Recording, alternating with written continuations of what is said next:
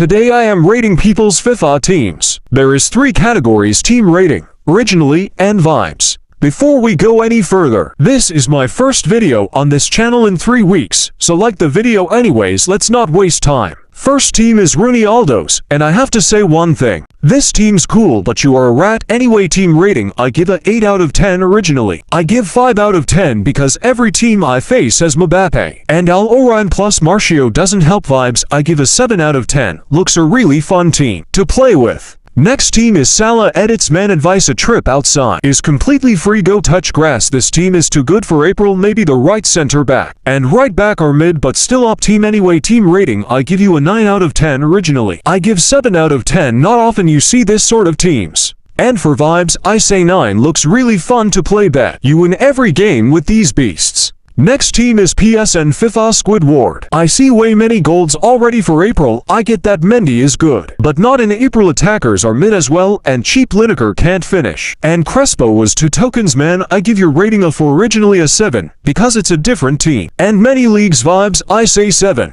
Looks fun but mid. And the winner is Salah. Edits, he gets his subs in 3, 2, 1. Thanks for watching. Peace.